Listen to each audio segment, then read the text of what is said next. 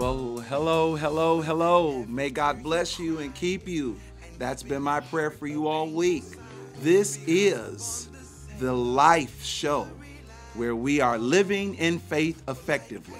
My name is Daryl Harris. I'm the host of this program. I'm so glad and elated that you've joined us tonight, and we just want to give God praise for your presence and your being here. Thanks for stopping by. In fact, you have tuned in to something that's quite different. Look, there's a lot going on in this world today. Of course, we know it can all be solved when our faith is strengthened in the Most High God. And so we're grateful to be here tonight. Want to give a shout out to WCR, Worship Center Radio, for hosting this program. This is a great and talented group of people who I'm very blessed to have met. I'm very blessed to be in partnership with in the spreading of the gospel of Jesus Christ and hoping to center lives in the body of Christ. So we're excited to be here tonight. We know that the weather is kind of dwindling down. Still excited, however. Someone said, well, I guess the hawk has finally got out of the cage.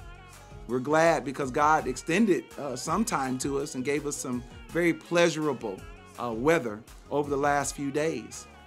As a matter of fact, I believe earlier this week started off somewhere in the 70s. One of these days, we almost hit 80. In November, sounds crazy. Of course, everybody's saying, well, you know, that means that Jesus is on his way back. That doesn't mean that Jesus is on his way back. That's happening because Jesus is on his way back. And so we are just excited to enjoy this weather. And although, you know, it's cooling off and things are kind of coming down, we're still excited.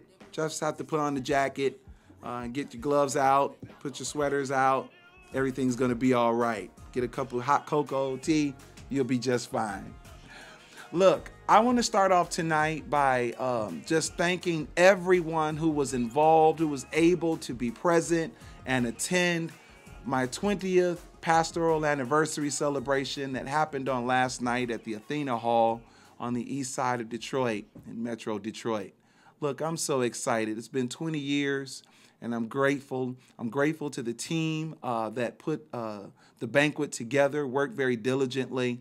I'm grateful to the ministry who supported the banquet as best they possibly could. It was just wonderful. And then to all of my extended friends who were able to show up, and even those who were not able to be there, but most certainly they called and gave their points of celebration and gave their comments just how grateful they were of our operating in ministry for 20 years. I know a lot of people that are not able to do a whole lot of things for 20 years, let alone 20 weeks, 20 hours, sometimes even 20 minutes can be a long time. So I want to just say to God that I'm very grateful that he has blessed us to be in operation for 20 years. And then I also want to say to the ministry, to the family and friends and all those who have supported the ministry these 20 years, help us out by continuing to pray for us that we'll be able to go on another 20 years. I just want to really give a special thanks, however, to Bishop James Williams, who is the senior pastor and bishop of the Spirit and Truth Christian Ministries. He came and brought a word that was second to none. It was so encouraging to hear him speak on the subject, the road less traveled. I mean, it was awesome as he orated about how we as Christians need to understand that wide is that path to destruction, Jesus says, and narrow is that path to life, and very few you find on it. Sometimes we complain about how lonely this path can be, how often it is that we really run into genuine people who are seriously and genuinely and sincerely trying to do their best to live for Christ. And we may find ourselves only meeting people like that every now and again. But right before you throw in the towel, right before you think that this isn't worth it, this life of Christianity, this life dedicated to the faith, just before you quit and say, hey, I don't know what's going on, but this is for the birds. Just before you give up, I want to remind you that the path that you're on is the narrow path, and it's supposed to be this way. And once you determine that the destination is more valuable than how many people you run into on the same path. I promise you, you'll be happy about it, and you'll be glad that you stayed the course. Look, thanks, Bishop Williams. It's my covenant brother. Just want to let you know I love you. I was really encouraged behind that message. Look, we've got a hot topic for tonight. I want to kind of talk to you a little bit about some things and see if we can make the Word of God kind of relevant to what is happening in this day and in this hour. As you know, the Life program, Living in Faith Effectively, we're talking about living it out, the faith, living it out practically, living it out in the midst of what's going on, because we believe that Christ did not just leave us this faith for us to put it in a box and keep it on the inside. He said, hey, don't be like that person who lit a candle and then went up on a mountain and hid it, or on a hill and hid it under a bushel. No, we don't want to hide it. We want the light to be seen, which means we have to live faith effectively and practically before people, even in this world. And so before I even mention what this topic is going to be, I'm going to give out the number so that those of you who may want to call in and chime in, I'm hoping that you all will. You can call in and let's chat a little bit about this.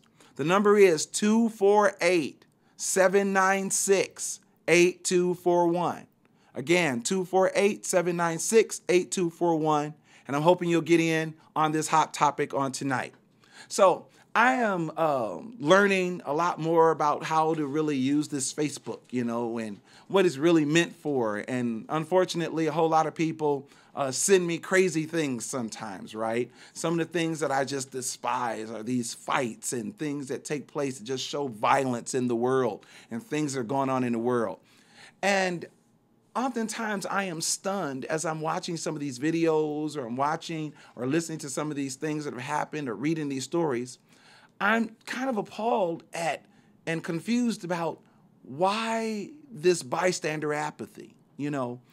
For instance, someone sent me a video of a young man who's standing before a woman who is sitting down, and there are other people who are sitting around watching him literally verbally torment this woman. And then just out of the blue, about 60 seconds into this video, he just hauls back his arm, opens his hand, and he just slaps her and knocks her like clean out, like she's literally falling back and she's just out of it, right? And then he's talking even more, these verbal atrocities are just given to her over and over again, right? And I'm wondering, why is everyone else just sitting there letting this happen? This is one guy, right? Maybe two, because someone was holding the phone, video phone camera while he was doing this. But there was only one person who was actually committing this violence. So whether you want to talk about that, or whether you want to talk about this security officer in the school who yanks this young lady up out of her seat for whatever reason, I think that everyone is in agreement that might have been a bit too much. But he yanks her out, drags her around the classroom, throws her across the classroom, and everyone else is just sitting there, including the teacher who probably called him in the first place, right? I'm just wondering, how is it that one person can do something and no one else moves to come to defense, or to come to rescue, or to even come to assistance? I'm watching this all the time. There's a situation where a man is being attacked himself, and he's being attacked by two persons, unarmed, no guns, no knives even. They are physically, with their fists and their legs, they're assaulting this guy, and there are literally 14, 15 other guys who are standing around, men who are standing around, who this young man who's being jumped on is actually with. And guess what they did? They did nothing. I am wondering, not so much from the world, because I know all the axioms that we teach one another, right? We teach people that, there are only two things, in the world that I have to do, right? And that is, I have to mind my own business and leave yours alone. I've heard that before. I've heard people talk about how to mind your own business, how this has nothing to do with you, all the things that could happen if you get involved, and how you don't really know what took place before for this, and you don't put your life on the line for anyone else. And I'm wondering, is that really Christian? Is that really the way that we are supposed to respond to different atrocities, to different violent acts, different things that go on in the world, situations, problems, whatever it is that may arise? Is a Christian, or is the Christian church, is the Christian faith, are we really mandated to stand back and do nothing as these things happen? I think it's a really deep question, because I've heard it amongst Christians. Hey, that doesn't have anything to do with me. Hey, as long as it's not me and mine, you know. Hey, it's not any of my business. And so I want to pose the question tonight: how involved are Christians expected to be in other people's business, in things that go down, in things that happen clearly in your sight? I mean, are we supposed to be completely involved in helping people out? Are we supposed to be somewhat involved? Are we supposed to learn how to stay out of it? Or what's supposed to happen? What's the Christian church supposed to do? Are we supposed to feel good that, hey, you know, I watched someone in a car accident, but, you know, hey, it didn't have anything to do with me, so I didn't have time to stop it. I mean, how involved are we supposed to be?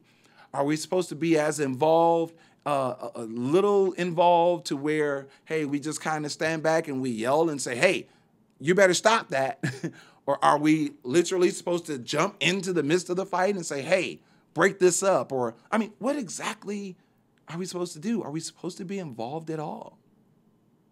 Well, I think that there is some Bible on this subject, you know, and I kind of want to pull some scriptures out. And again, you know, a little bit later on, I definitely want you to chime in and let's discuss this and see what the Bible has to say about it and what our discussions will yield as fruit. So, of course, the first story, obviously, that I want to read with this story is I want to talk a little bit about Luke chapter 10, verse 30 through 37 in the King James Version. You know exactly what this story is about. Some of you knew it exactly as I said, the book and the scripture. So let me read. And Jesus answering said, a certain man went down from Jerusalem to Jericho and fell among thieves, which stripped him of his raiment and wounded him and departed, leaving him half dead. And by chance there came down a certain priest that way, and when he saw him, he passed by on the other side.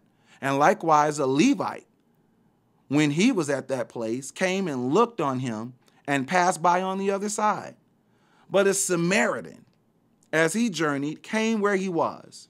And when he saw him, he had compassion on him and went to him and bound up his wounds, pouring in oil and wine, and set him on his own beast, and brought him to an inn, and took care of him. And on the morrow when he departed, he took out 2 pennies, and gave them to the host, and said unto him, take care of him, and whatsoever you spend on him, more than what I've given you, when I come again, I will repay thee. Which now of these 3, thinkest thou, was neighbor unto him that fell among the thieves? And he said, he that showed mercy on him. Then Jesus said unto him, go and do likewise. Now, let's just talk about this. We got some other scriptures and verses we could deal with, but let's just spend a little bit of time with this. See, this story is really dangerous, right? Because it starts off as an innocent story. And as an innocent story, Jesus starts telling it, almost kind of sounds like a parable at first, but you know it's not a parable because it's not something that is full of hyperbole, right? This is literally something that could, on any given day, be witnessed. It's a dangerous story because of that fact, that it's not a parable. And it seems like something that at first you could just kind of read over and say, hey, that was good for that Good Samaritan. But then Jesus seals the deal. He says at the end, go and do thou likewise. Whoa. Okay, let's step back for a second. Here's a guy who is on his way from Jerusalem to Jericho. He's actually leaving the place of praise, the place of worship, the place of prayer. He's actually leaving the capital, and he's on his way back to the worst place, to Jericho, to the red light district. He is on his way there. While he is on his way there, just leaving the praise fellowship, just leaving the worship service, this guy is on a spiritual high. He's got his blessings. He's headed back to where he's come from. And on his way back, thieves, they fall on him. They strip him. They beat him. We know they beat him because they wounded him, right? And they left him for dead. And then 3 types of people walk by. Now, Jesus does this on purpose, right? He starts with, the spiritual leaders, right? The priest, the church leaders, the persons who are armed and equipped with the standard of moral value in the earth. The priest looks at him and says, hey, I don't want to get involved. That's none of my business. I don't have anything to do with that. What if I go over there and start helping him, and then the thieves see me helping him, and then they rob me? I better get out of here. So he keeps going.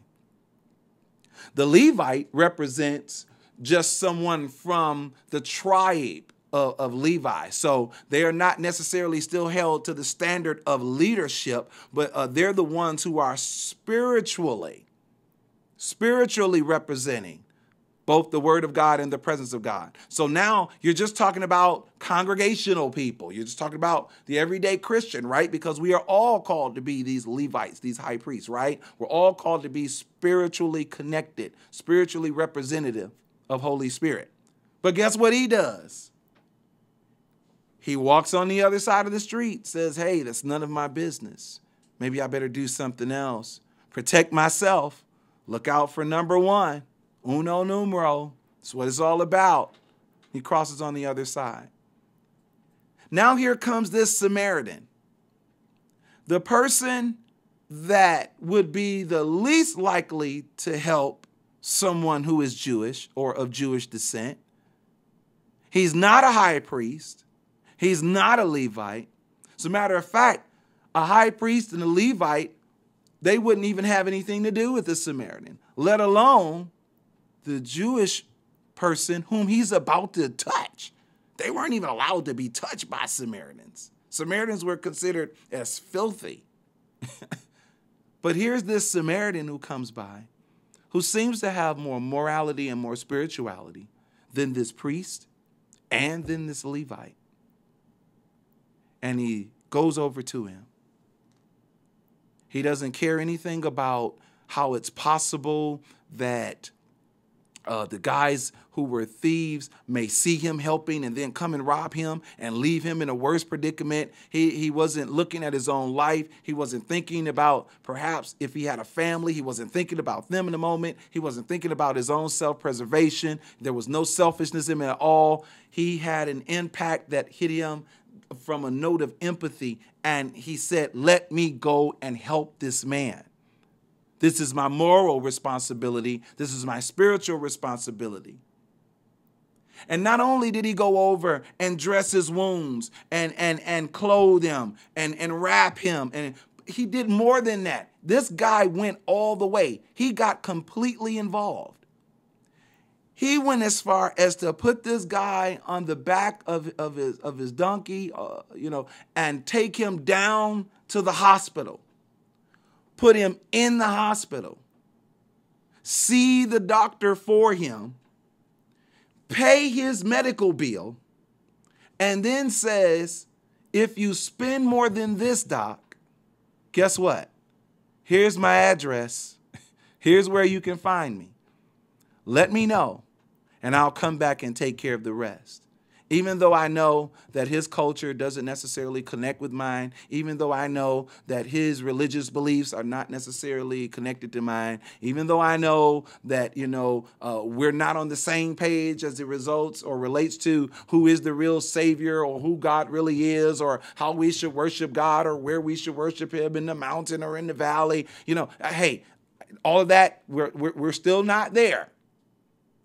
But I do see him as a brother. And so whatever he owes, charge it to my bill. Well, that seems like 100% involved. I think that's what Christians are called to do.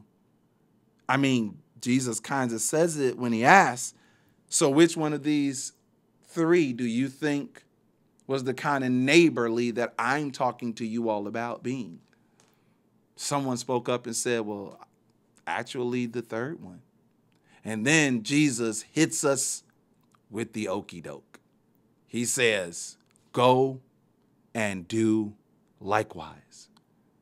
You now go and do that. When you see people who have fallen on the side of the road, when you see people whom have lost their way, when you see people whom have been left for dead, when you see people who have been stripped of all they have, when you see people who have been put in predicaments where they're wounded and they're hurting and they can't help themselves, you are called to be neighborly to them, to involve yourself in that situation, to be drawn in, and to be involved in a way where it is complete, in a way where it brings about full restoration. And I think that is so important. You know, I hear a lot of people these days, you know, everybody is really connected to this concept of relationship, right? And they say, oh, you know, I'm not religious. I'm relational, right? I have a relationship with God. Jesus doesn't want anything about religion. Jesus didn't come to die for a religion. Okay. And you're halfway right. I think that first we need to really have a definition of what religion is before we just kind of shoot it out. Now, I want to proceed the reading of this scripture. I want to proceed it by saying this. I'm not saying that we're not supposed to have a relationship with the Lord Jesus Christ. Relationship, obviously, yes. But I want to let you know that all lasting, intimate relationships start with religion. You don't believe it? Let me read this scripture and then I'll explain it to you. In James chapter 1, verse 26-27, he says, if any man among you seem to be religious and bridleth not his tongue, but deceiveth his own heart, this man's religion is vain. Pure religion and undefiled before God and the Father is this, to visit the fatherless and widows in their affliction and to keep himself unspotted from the world. Basically, to be involved in helping and assisting people through the problems in their lives, and then keeping yourself unspotted from the world. That's true religion. That's pure religion. That's the religion that we're all called to have. So what was my statement about this whole practice of religion and how that comes before relationship? Well, when I started dating my wife, you know, some 28, 29 years ago, right? Teenager, young boy in love, right? And when I started dating her, guess what I had to do? Before I could build, or the way that I built the relationship with her that one day led to marriage, was I had to religiously go and see her. If I didn't go and see her at least once or twice a week, well, someone else might have taken my spot, right? Someone else built that relationship through their religious practice, repetitively just doing something. If I didn't religiously call her every day, and I mean those calls, they happened every day. I was very religious with those calls. Sometimes I called so much, I'd fall asleep on the phone. Have you ever had that happen? You fall asleep on the phone and you wake up about 6 o'clock in the morning and then someone wakes you up and you're like, I was asleep. And yes, you were, right? It's kind of like the phone and the television. All happens the same way. You have to do that religiously in order to do what? In order to build that relationship. See, a relationship with Christ is the extension, is the moving beyond having a pure and undefiled religious practice. And so this religious practice that we're supposed to have that leads to, or that helps to build that relationship with Jesus Christ, is one that we religiously, over and over again, we love people, we help people, we assist people, we support people, especially people who cannot help themselves in any given moment. And so again, I think it's crucial that we understand Jesus says, go likewise, do this. You also be neighborly to people by helping them, getting into their situation, getting into what they're dealing with, because that is so very crucial. Now, let's go to the love factor, right? And so John chapter 15, verse 12 and 13. This is my commandment, that ye love one another as I have loved you. See, Jesus keeps saying stuff like that. It would be fine if he had just left it at, this is my commandment, that you love one another. If he had said that and there was a period at the end, it would have been perfect. Why? Because then we could have defined what that love was. We could step back and say, hey, I am loving my brother by completely ignoring what he's going through. I am loving my brother by completely walking by as he's going through trouble, as he's wounded on the ground, bleeding out, crying out. You can't tell me that I didn't love him by not helping him. But Jesus doesn't put a period there. He puts a comma there, and then he adds himself to the equation. The commandment is that you love one another as I have loved you. Okay, Jesus, you just took it from 0 to infinity with just that one clause. So not only am I commanded, not asked, I am commanded to love my neighbor as you have loved us. I'm commanded to do that. And then it gets really deep. For greater love has no man than this, that a man lay down his life for his friends. Wow. There's a whole lot that goes with this, right? Because a lot of times when I've heard people use this scripture about greater love, have no man than this, that a man lay down his life for his friends. People use that in a way of explaining Jesus' love towards us. But they don't recognize that when they make that comparison, Jesus has already made that comparison, but he wasn't talking about himself. He started that verse, that sentence, with giving us a commandment on how we are to love one another as he has loved us. And what he is saying when he brings in that last part, greater love has no man than this, that a man lay down his life for his friends, that doesn't become a testimonial of what he has done for us. This started out as a command of what we are to do for one another. It just got deep. Why? Because now this becomes a bar. He's saying to us, I am telling you that this is the kind of love that I'm talking about, that you're willing to lay down your life for your friends.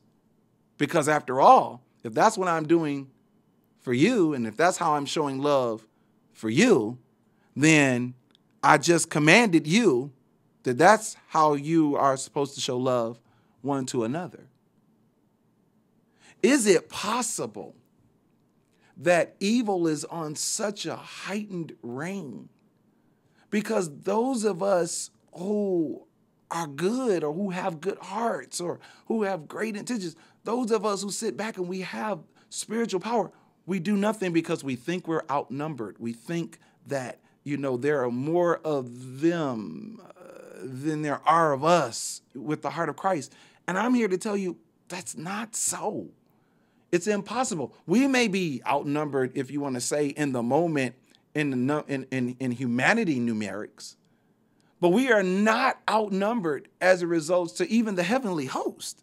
I don't even have to bring God the Father, God the Son, God the Holy Spirit into this. I'm just talking about the angelic host. Only 1/3 of the angels got kicked out. That left 2/3. Now, I'm not a great mathematician, but 2/3, I think, is more than 1/3. It's so crucial to understand this, that, hey, here we are in this place.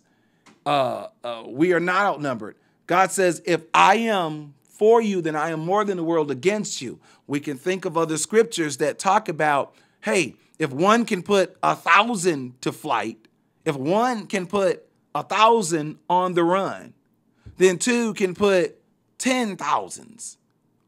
I mean, look at how this is working. We are not outnumbered.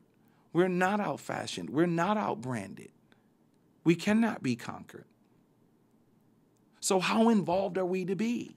Well, the Bible seems to truly be lining up here. Seems to be lining up. Seems to be saying the same thing. Okay, so then define this love.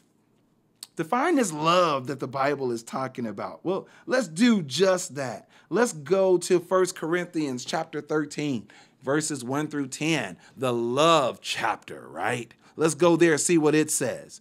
It says, though I speak with the tongues of men and of angels and have not charity, I am become a sounding brass or a tinkling cymbal. And though I have the gift of prophecy and understand all mysteries and all knowledge, and though I have all faith so that I could remove mountains and have not charity, I am nothing. And though I bestow all my goods to feed the poor, and though I give my body to be burned and have not charity, it profiteth me nothing. Charity suffers long and is kind. Charity envies not. Charity does not vaunt itself, does not puff itself up, does not behave itself unseemly, does not seek her own, is not easily provoked, and it thinks no evil. But charity, it rejoices not in iniquity, but rejoices in the truth. It bears all things, believes all things, hopes all things, endures all things. Charity never fails, but whether there be prophecies, they shall fail. Whether there be tongues, they shall cease. Whether there be knowledge, it shall vanish away. For we know in part, and we prophesy in part. But when that which is perfect comes, then that which is in part shall be done away. That's that perfect love. He goes on to talk about how now there only abides these three: faith, hope, and love. And the greatest of these is love. Someone once asked me before, they said, hey, why do you say love and the King James Version says charity? I actually like the King James Version's reading of this in this particular sense, because charity is deeper than love. See, you might take the love and look at it as just the action. As just the emotion. But charity takes the emotion of love and puts it into action. So someone once said, it's not really love unless you give it away. It's not really love unless you do something with it. It's not really love unless you act on it. And so this love that we need to act on, this love that we need to give away, this love that we need to show, I believe that it comes out in greater dynamics when we're dealing with the people of God, and particularly those who, hey, they're wounded and they're bleeding and they're down and out. How do we do that? We have to be involved. We have to be willing to get our hands dirty. There are some times when we have to step in and, hey, we do have to be engaged in what people are going through and what people are dealing with in the moment. Jesus was once asked in Matthew 22, verses 36 through 40, Master, which is the great commandment in the law? Jesus said unto him, Thou shalt love the Lord thy God with all thy heart and with all thy soul and with all thy mind. This is the first and great commandment. And the second is like unto it. Thou shalt love thy neighbor as thyself. On these two commandments hang all the law and the prophets. Wow. Jesus, there he is, stating it again. Love is the key. Love is the factor. There are a whole lot of people running around. One of the excuses that we use to not get involved in people's lives, involved in people's predicaments and situations, is we say, hey, God understands. But God knows my heart. God knows I love him. But God is saying here through his son, we're not just called to love him with everything we have. That's really being involved. But we're also to love our neighbor as we love ourselves. As we love ourselves. Once again, here's some more scripture for you. Matthew 10, verses 24 through 28. Jesus says these words, The disciple is not above his master, nor the servant above his Lord. It is enough for the disciple that he be as his master, and the servant as his Lord. If they have called the master of the house Beelzebub, how much more shall they call them of his household? Fear them not, therefore, for there is nothing covered that shall not be revealed, and hid that shall not be made known. What I tell you in darkness, that ye speak ye in the light, and what you hear in the ear, that preach ye up on the housetops. And here it is. And fear not them which kill the body, but are not able to kill the soul, but rather fear him which is able to destroy both soul and body in hell. Those are Jesus' words. In your King James Version, that's written in red print, red ink. That means Jesus said it. People say, well, Jesus doesn't even hardly talk about hell. He just did right there. And guess what he centered it on? He centered it on the disciple thinking that he does not have to live his life as the master has lived it before him. If we are truly disciples of Jesus Christ, then we are to follow the example that he has laid out for us. And it's a tough example, but it is one that bears following. If we're going to reign with him, we must also suffer with him. If we're going to live with him, we must also die with him.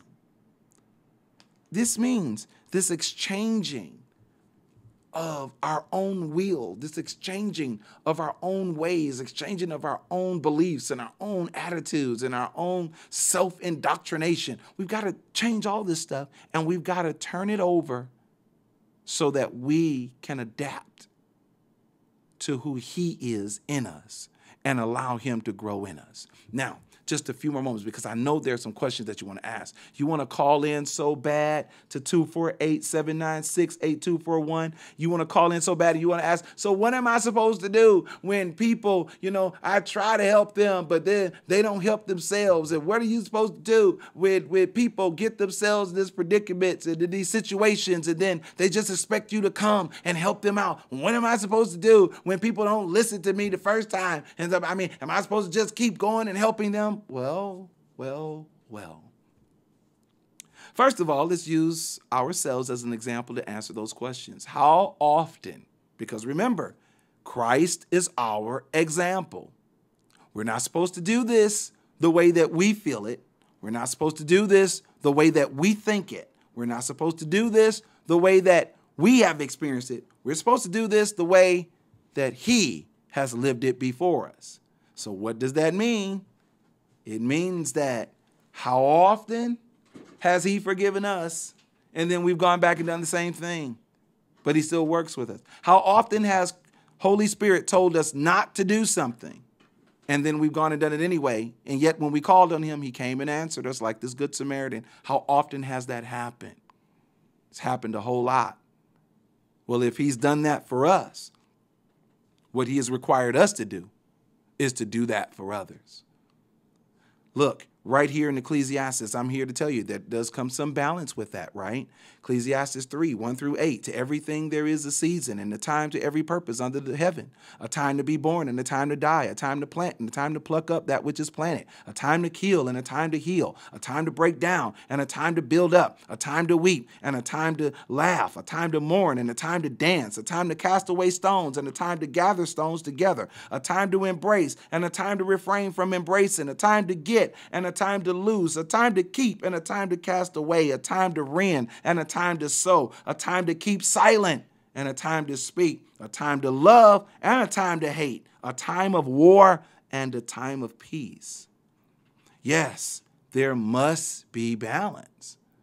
But even with that balance, there is still expected to be some involvement in what people are going through, what people are dealing with. We know that, we're not always aware of the situation when we step into it, but we should at least do something. We should be compelled to do something.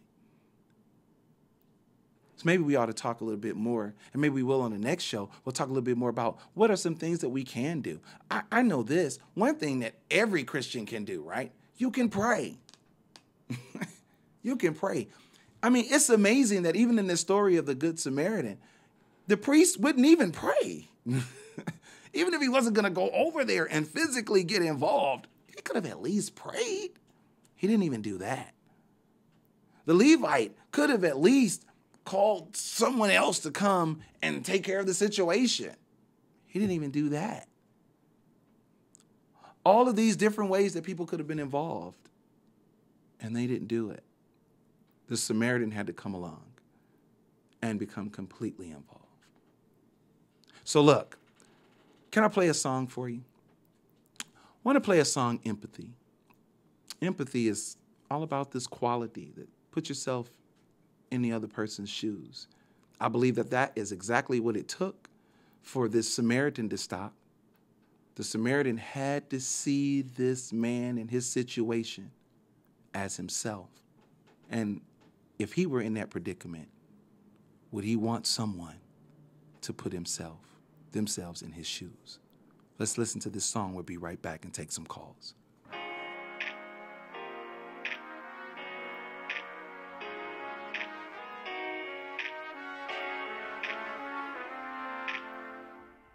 What's missing from the world today is empathy, where I exchange my heart with you and you with me, and no one would be there wrong, but together we'd be. We could truly change the world if all showed empathy. What would the world be like if I really sought to know you? As the breeze knows the tree like the water knows the ocean too. If I saw you as you were me, and we saw each other as one, would our days be rid of violence and our nights be full of fun? Just imagine if we loved each one as we love ourselves. Then we could start afresh, a new generation of joy and happiness. Can we find what's gone? What's missing from the world today is empathy. Oh, where I only do to you what I once done to me, and no one would ever. And our love would heal all wounds and set our passions free. And we'd be one people strong if all showed empathy. I probably wouldn't argue with, nor hurt and harm myself. So how then can I do these things to anybody else if I don't learn to see you as an extension of me? Then I'll always treat you as my enemy. Just imagine if we love each one as we love ourselves. Think of all we can do. A new generation of joy and happiness. Can we bring back what's gone? What's missing from the world today is empathy, where I exchange my heart with you and you with me, and no one would be there wrong, but together we'd be. We could truly change the world if all showed empathy. Just imagine if we love each other as we love ourselves.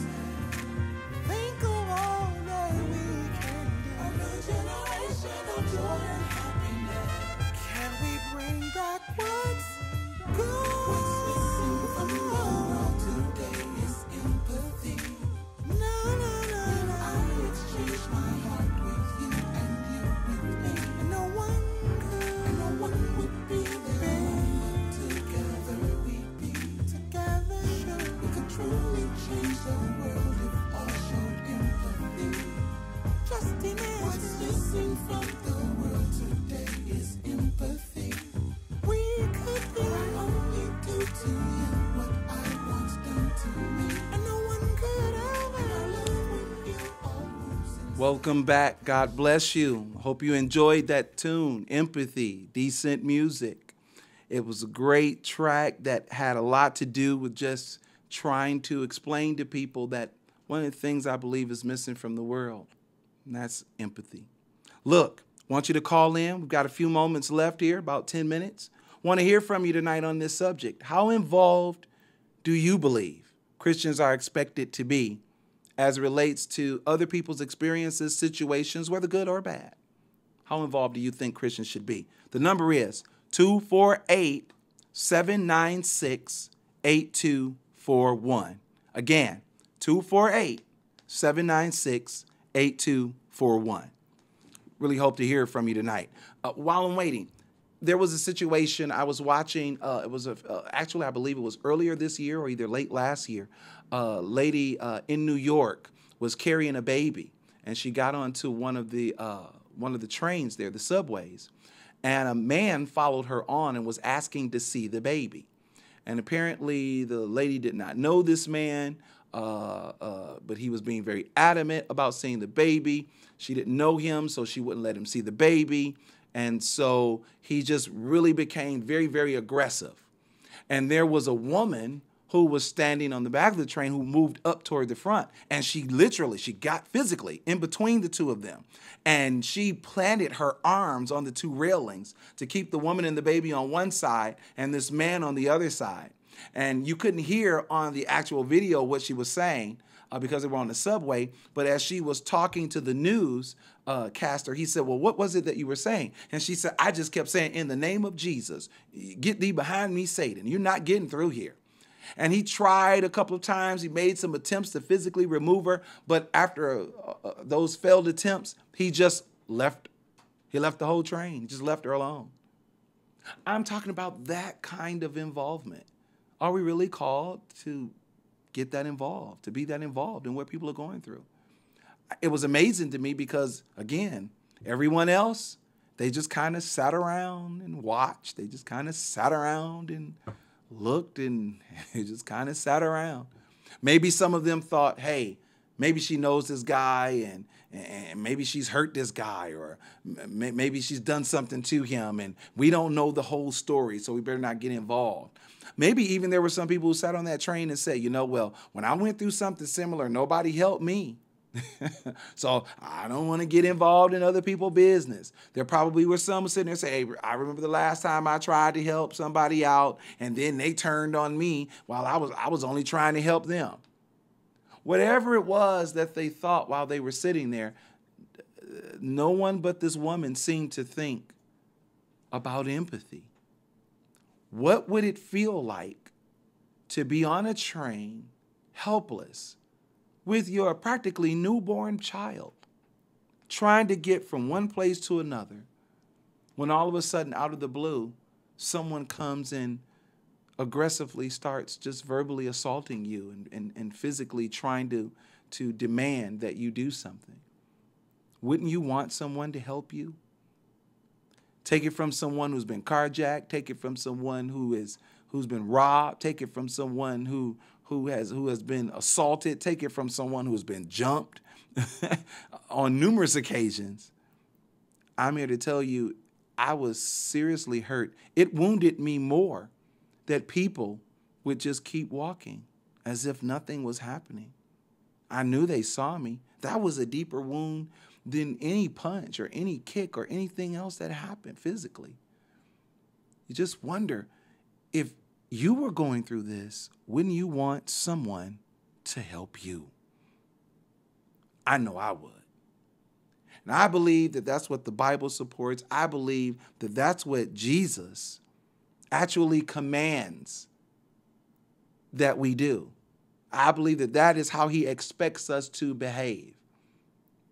And let me throw this nugget out to you before you start saying, oh, but what about the people that's out there doing evil? For all I know, this is them getting back what they've sown to others. Okay, well, let's go with that. This person here that we're speaking about in this one story, this was a person who was on his way from Jerusalem to Jericho. So obviously, this was a worshiper. Obviously, this was a child of God. Obviously, this was a believer in the household of faith. This was someone who was a part of the fellowship. So even if you wanted to take it there, when someone's a part of the household of faith, We don't get to draw those lines. They're a brother, they're a sister, and we're supposed to engage them even as Christ has engaged us, especially in our worst moments, in our worst times. 248-796-8241. Got a few moments left. Just want to hear from someone tonight. Want to see how you think about. We're here, and as we're talking about this subject, it's one that's very dear to me. I've known people who have gotten jumped, who've gotten robbed, and they talk about all these people around. And it's amazing because working closely with the 5th and 9th Precinct, as I do, and with police staffing and with law agencies across the city of Detroit, I hear that all the time from our officers. They say, hey, this crime happens here. We send our officers in to go and try to get do investigations and try to get information from the residents who we know were there. They were there when this crime happened. They're the ones who called the police. But when we get there to get this information and do this investigation, everyone closes their doors. Everyone acts like the person who lives on their block, whom they've watched grow up, or whom is their neighbor. They act like they don't even know them. They'll see them on a gurney being pulled out or pushed out into the ambulance. And we'll say, hey, what happened? And I don't know. I don't want to get involved. I don't want to be a part. I don't want to touch this mess. I don't get in other people's business. So what are you supposed to do? How involved are you supposed to be? You're supposed to be as involved as your empathy will allow. You're supposed to think, number one, of how involved Christ is in your life on a daily basis. And then number two, you're supposed to think about what you would have others do for you if you were in that same predicament. Look, I want to pray tonight, and I want to leave you after this prayer with a song as I go off the air. It's a song that states, as if we cannot be what we've been once before. And I want you to think about the kingdom of God, the people of God, and how we are to have this kind of unity if we're ever going to see the kind of power of God really come and funnel through and tunnel through the people of God to make an impact on this world. Will you pray with me? Father, in the name of Jesus, we thank you tonight. We thank you for giving us opportunities, because that's what they are, to be involved in people's hurt, be involved in people's pain, be involved in people's situations. Because with every opportunity that you give us to be involved, you also give us power to be involved. And we thank you for the power that you give, that we can help others overcome the turmoil and tragedies of this life and introduce them to a life of faith in you. Would you empower every listener? Empower them so that they will no longer ignore opportunities, but understand that that's what you are calling us to, that we may be in you. And we thank you for this unity. In Jesus' name, amen. Look, want you to tune in. That's all the time I have tonight. Want you to tune in next week, 8 o'clock. We're going to talk some more about this subject. Want you to call in next week. Be a part of the discussion. Thanks so much. Listen to this song. And remember not to forget to live in faith effectively this week. God bless you.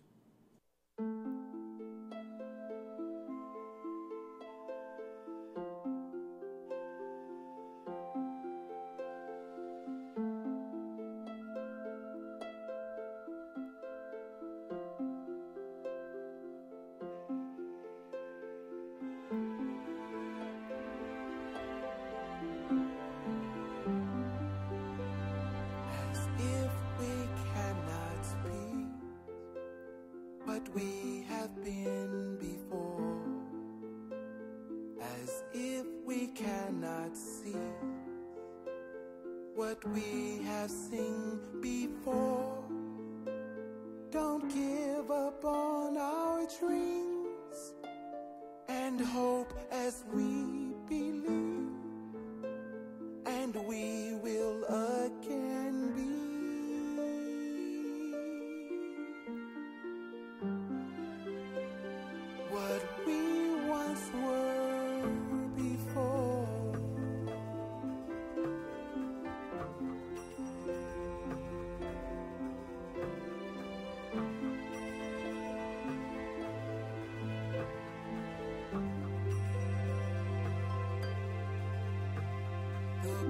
grass changes its color from the winter to the spring.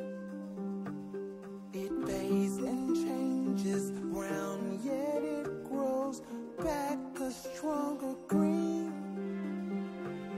But could it die and resurrect to now from what it's been? If it were not assured that it could live again, as if we cannot be what we have been before, as if we can't achieve what we achieved no more. Don't give up on our dreams and hope as we believe, and we will again be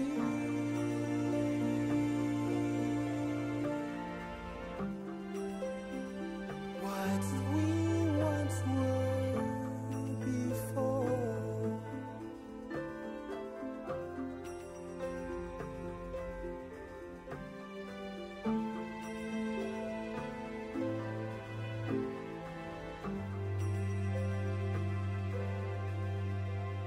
The sun rises and falls, and then the moon brings in the night.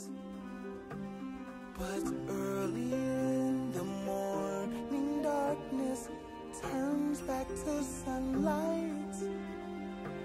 But could the morning's joy return and shine ever so bright? If it were not assured that it could shine again, change comes to all, and all things must change. But that doesn't mean things can't be great again. If we believe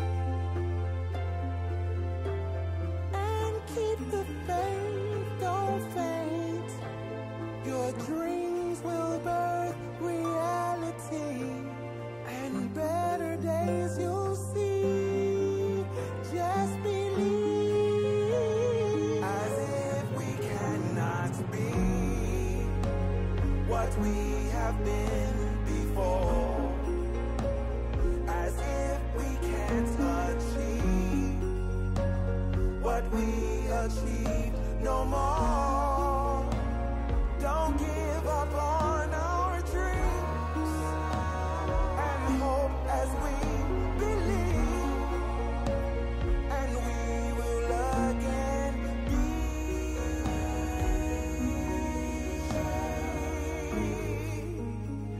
what we once were before.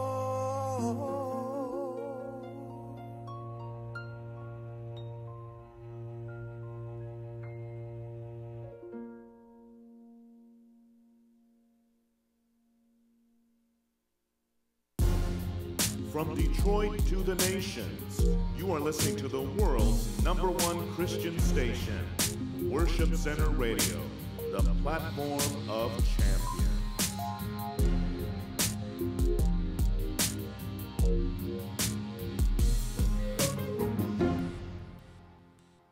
Hi, my name is Carolyn Abrams, and my show is Vintage Time. Listen to me every Saturday, 12 noon, right here on Worship Center Radio.